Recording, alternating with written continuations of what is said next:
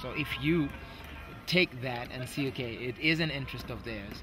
They always want to be on TV. I've seen that. Wherever we've gone, even in Africa, you switch on a camera, all of them, we want to be on TV. There's a hook. Give them an idea. You will produce the show. You're working with a serious idea right there. Some of the kids realize that there is poverty. That's a good thing. They realize that they need to get out of that. That's a good thing. It's even a better thing when they say, we are going to go make something of ourselves and come back and help our families. Nobody can touch that, because now you're dealing with youth who've got open minds. They're questioning what some younger people, or rather some older people in their youth, didn't question, because that was just culture. And some listen, this is how it is and that's what it is. So it was wonderful to see this 21-year-old. He told me about the history of Haile Selassie, Menelik, who came before him, and the churches that are around, what they mean, what happens in different seasons in Ethiopia. I'm like, I'm 28 and I couldn't even tell you that about South Africa, man. Well, I recently started doing a little family documentary. That's a start. But at 21, he's telling me the history of the country of Ethiopia.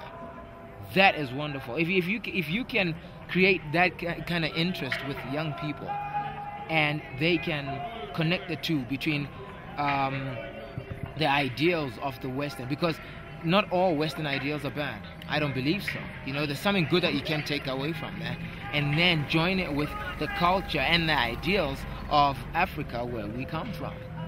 You got a winning formula there. I've just been blown away by the people of Ethiopia, the young people, where, yes, there's a few that have been influenced by the cultures of hip-hop or pop or whatever the Western worlds bring.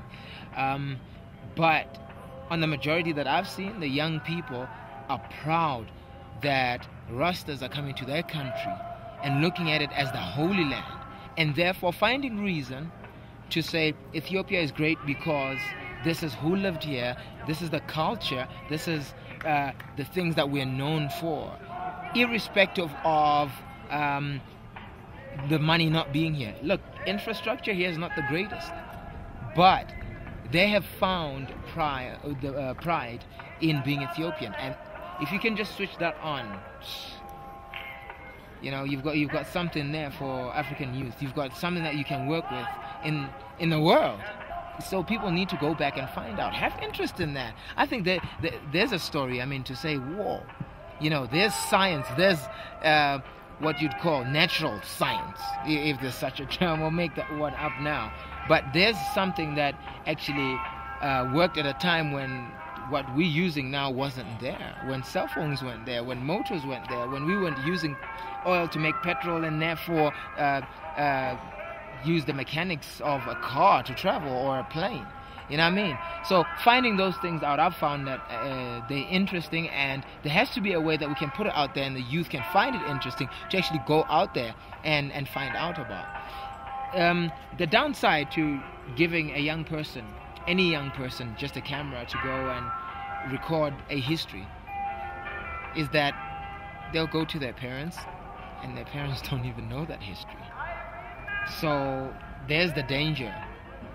Need to find where is it they need to go and look for the history so that they have direction.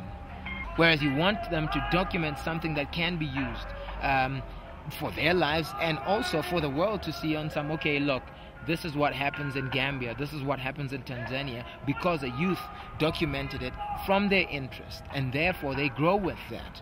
And that's what they can hold as their gold, better than the mineral.